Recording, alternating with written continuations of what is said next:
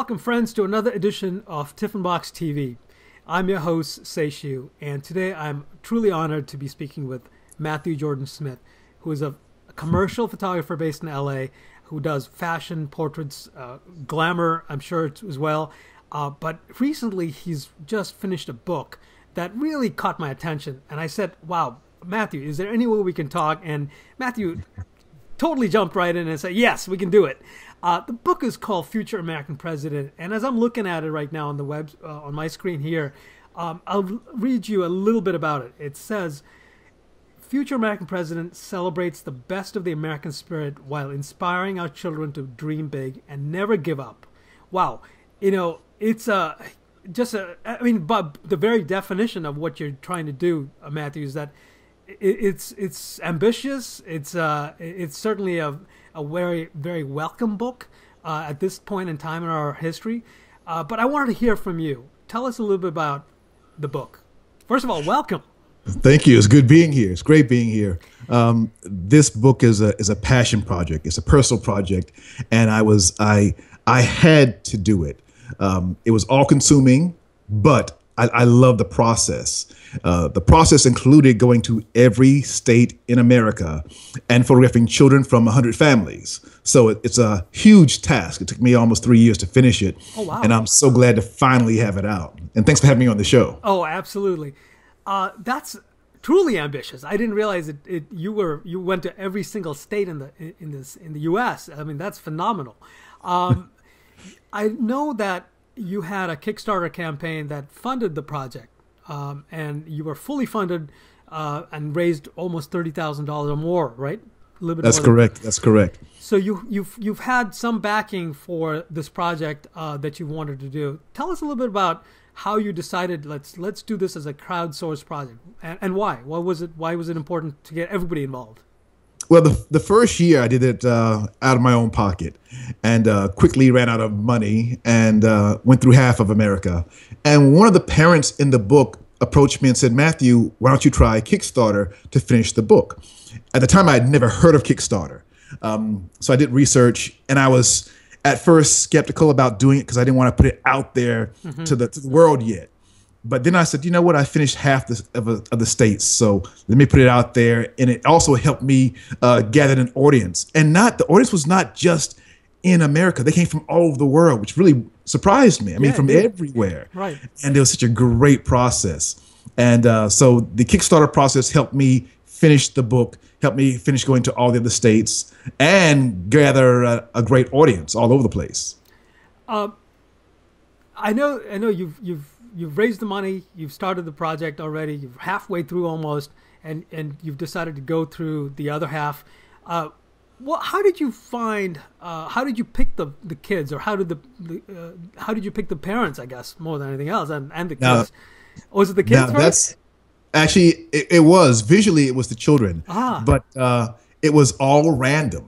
I want to make sure that there are like 5 kids in the book that I know. Besides that, they were all random. I go to places in America where families gather, and I look for children that represent a group of children that I didn't have. So visually, it would represent all of America: Black, white, Asian, Indian, whatever, Inuit. So I want to make sure I had a visual representation of America: red hair, freckles, the entire 9 yards. Right. So then I'd approach the families, not knowing anything about me, tell them what I was doing, show them examples of my work by showing my first 2 books, and then also other examples of children I've shot around other places. And then they'd say yes. And it's been 15, maybe 20 minutes at the most, photographing and interviewing their children, and then on to the next state. And that's how I got 100 families. Wow. Wow. So, I love the randomness of this. It seemed like you had some ideas and some plan in motion, but you just sort of flew to Alaska. And where did you go? To Fairbanks or Juneau, or where? It's funny because I remember that trip to Alaska very well. And I'm on the plane. I remember as I flew from Boston to Alaska. Oh, wow. So it was a crazy trip. But on the last leg of that trip, I'm on the plane and I'm sitting by a gentleman and I'm telling him what I'm doing. And all of a sudden, the entire plane's involved in helping me find people in Alaska. It was an amazing process.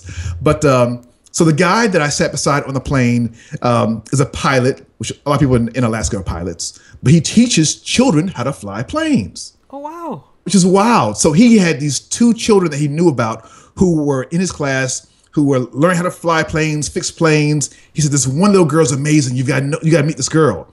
He called the father and the mother, told them what I was doing, gave them the information, and that's how I found them. I also found, I wanted to find an Inuit child in Alaska as well. So I had help from the Boys and Girls Clubs of America help me find children around America the second year as well. So that helped me find children as well around the country. So you made multiple trips to Alaska? Is that right? No, just one. Just one. Just one. Okay. So I shot 2 children in Alaska for that part.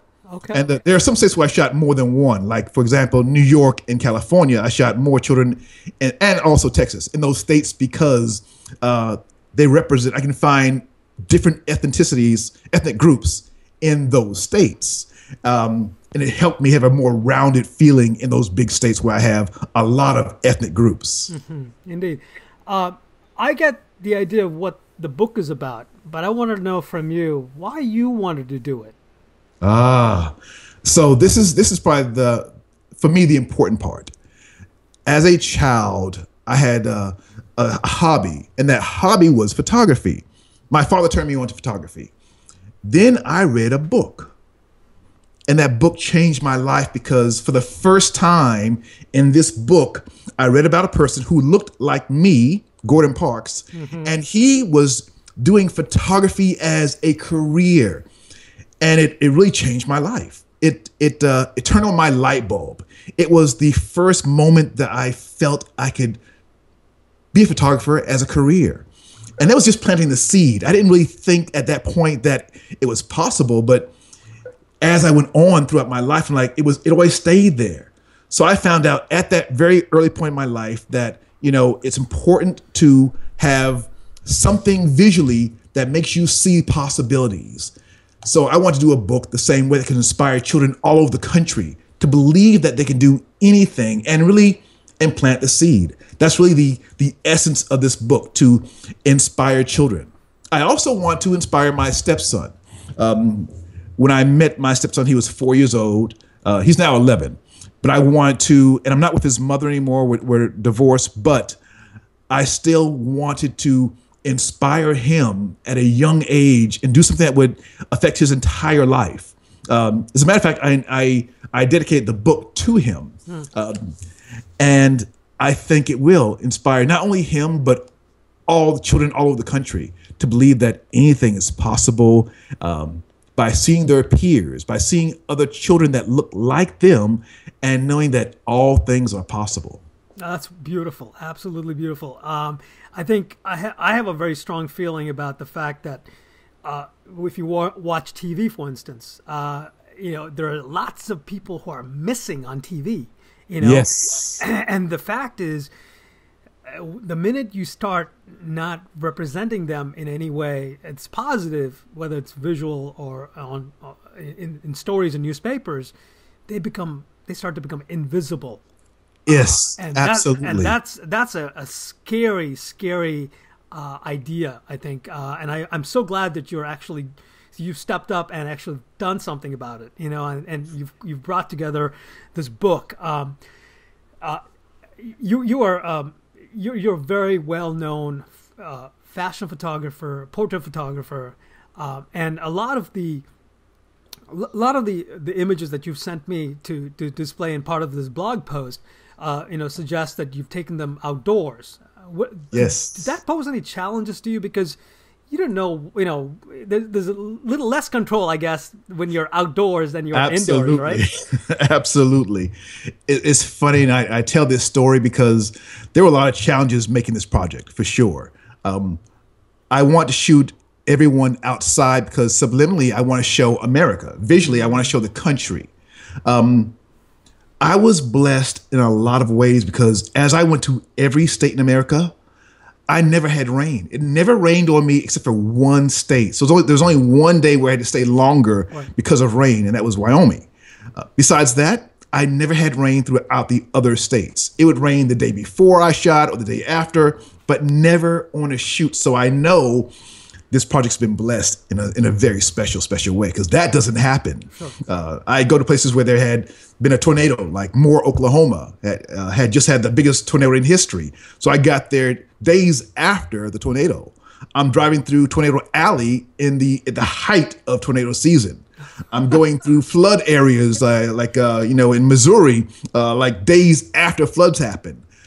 But nothing ever affected me from shooting. So I was lucky or blessed, whatever you want to say, but I was very fortunate to have this happen. I also wanted to make sure I had this visual way of having all the pictures look connected. So I dragged my strobes around, and I made it a process of taking pictures and lighting each child so they had the feeling of a production.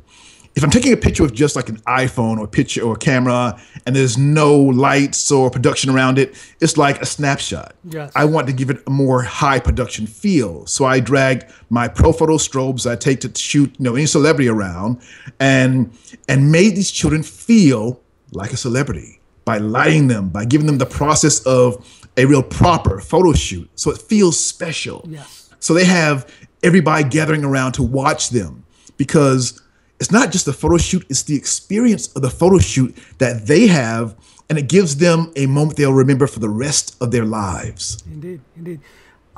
Speaking of the rest of their lives, imagine them picking up this book 20 years from now. How do you think they're going to feel about their message? I'm assuming they came up with their own messages, right?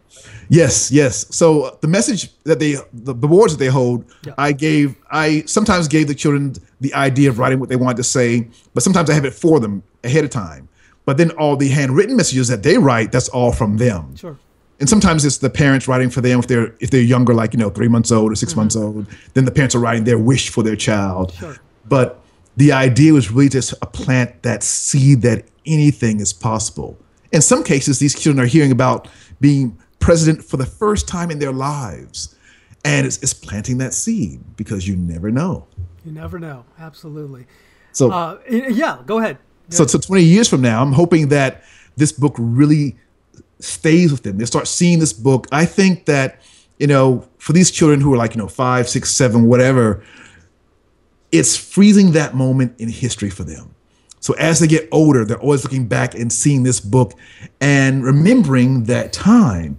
And who knows, maybe 30 years from now, they'll be like, yes, as a child, I want to become president. There is a very famous character now on social media called Kid President. I'm yes. sure you've seen the videos, right?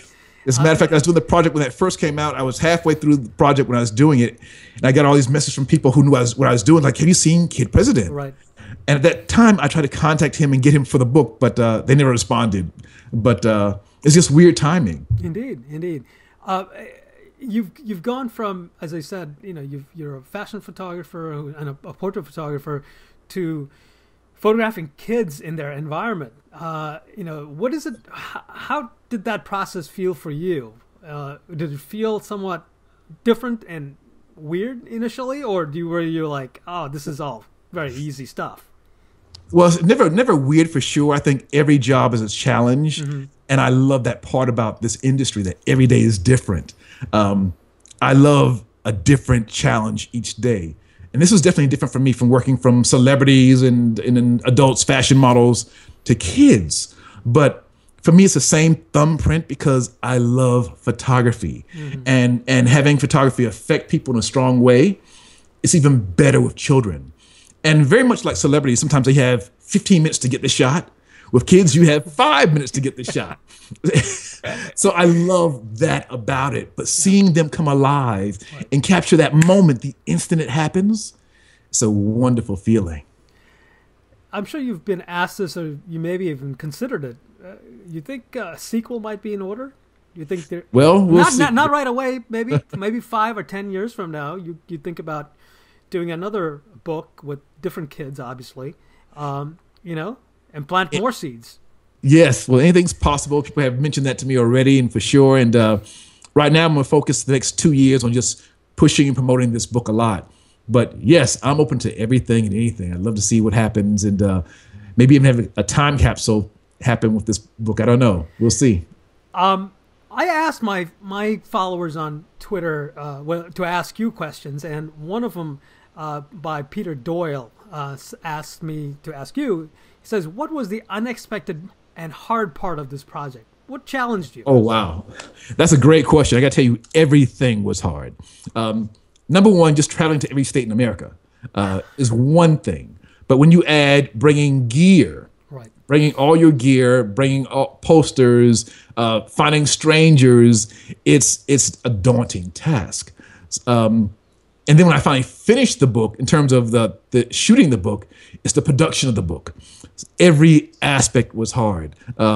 Even now that the book is out, I have the book finally in my hand, but it's now, getting the book out there to the masses. So every part of it is daunting and exhausting and all consuming, but it's well worth it. I love it. Do you happen to have ideas or suggestions for other photographers looking to do other personal projects like this? Absolutely. Because I sense that you've done this, for all the reasons we have already discussed, but something a little bit more, maybe to keep things fresh for you, maybe to go out and meet more people. I don't know. What is it that personal projects do for you? What they do for me, and this is very important, I think every photographer should have a personal project because it keeps you in love with photography. Mm-hmm. When you're working on an assignment, you're shooting for a client, and very often it's that client's vision. So what do you do that feeds your soul as a photographer? That's where the personal projects come in. And it's different because, okay, a job happens and maybe you have, a week, maybe a month in advance of producing that job. You shoot it, it's on the magazine cover, it's a billboard, and then it goes away. A book project is very different. It's a much longer process. This is 3 years in the making. Mm-hmm. And then hopefully it lasts, 10, 15 years, who knows? It's a much different scale. And it's from your heart. So you have that thumbprint that's part of you that really goes into it. So it's a very different thing, and it keeps you fresh also by keeping you sharp. Indeed. I just finished watching a video, an interview with a photographer named Alex Webb. I don't know if you know Alex Webb's work.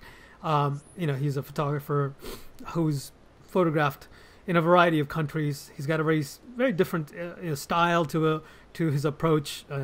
And one of the things he says is that the images are also a response to the way he sees the world. How are you responding to the images that you've captured of these kids? It's funny he says that because I feel the same way. It is the way you see the world. Whenever like you said earlier, when I turn on the TV on, I see little diversity. Mm-hmm. But when I go to New York or LA or walk around any place, I see a lot of different people that you don't see represented on TV. I want to make sure that in this book, it represents how I see America. Visually, what I see. I want to make sure that everybody's represented in this book. Why do you see this disparity, this lack of diversity, I guess, in television or internet or, whatever? I mean, is there a certain reason behind that? That's a good question. I do a lot of advertising photography as well. So I've seen all the images. I've been in the meetings. I've heard the thought process, and things need to change for sure. I would love to have that change happen in some kind of way, but it's hard to happen commercially. In this personal project, I can change that. As a matter of fact, even with the cover of my book, mm-hmm. I want to make sure that I chose a child for the cover that was racially ambiguous, that you can't tell what the race is. I also want to make sure that the book spoke to being future American president. And so far, we've had 44 presidents have been men. So I want to put a little girl on my cover. Even that, though, I have a very interesting story. On the back, there's a little boy on the cover. Oh, wow. And he's a good-looking kid. And at first, I thought about putting him on the cover. because he's such a striking little boy. Mm-hmm. So I go to do the photo shoot, and I finish the photo shoot of him, and the mother comes to me and says, Matthew, I love my son. You know that. I know he'd make a great cover, but as a mother, if I were to walk into a store and see a book that says Future American President, and I saw a little girl on that cover, it would stop me. Mm. And in that moment, I knew I had to find the perfect little girl to put on the cover. That's great. And then before I knew it, I found this little girl, and she was just beautiful and freckles. And unless I tell you her background, you'd never know. Yeah, indeed, indeed. Well, I assume her background is discussed or written out in the book, or is that actually it's not. It's not mentioned at all. So I can hopefully talk about it in interviews like this. Her background is multi-ethnic, half Japanese, half white, half black. You know, she's just a mix of everything. So I love that about her. Indeed, indeed. It's been a great little chat with you, Matthew. I know it's a long time in coming. We were supposed to meet several years ago now, I think, in Connecticut, yes. But I think weather prevented you or delayed your flight in. I look forward to seeing where this book takes you and perhaps takes us all, to be honest with you, because I think it's an important book that everyone should own and share with other kids. Although the buying of the book is probably going to be by an adult, it should be shared with other kids. So I'm going to be buying the book and showing it to my sons who are 9 and 7 right now, and I want them to be inspired by what they see in the book as well. So thank you so much for joining me today, Matthew. Thank you. There's one more thing I want to say about the book as well. Sure, it's please. not just inspirational, it's also educational as well. In the book, children can learn about all the past presidents, where they were born, visually. I think it's so important visually to see things. Like there's a map in the book that shows the entire country. And then in that map, you see where every president is born and then the years that they served in office. So visually, they can learn that way. Also, the sequence of the book is put together where you see the first state to the last state, and you learn how America was born, how it all came together, and how every state, you learn the year that each state became part of the Union. So visually, you're learning, as well. No, this is great. My wife and I just took our sons down to D.C. just a few days ago. And we just spent a good deal of time going to George Washington's home in Mount Vernon, and definitely looked at, the Capitol building, and, went down to the White House. And, the kids are very excited about learning about their presidents, the country's presidents in the past. And this is perfect. This is great. I mean, it's not just a picture book. It's actually a learning tool. So absolutely. I mean, I hope libraries and schools decide to just go for it as well and invest in this book, because I think it's important. It's an important, really, a document for everyone to really enjoy. So thank you. Thank you. Thank you, Matthew. Appreciate it. Pleasure. Pleasure. All right. We'll talk again soon. Take care. You've got it. Bye-bye. Bye.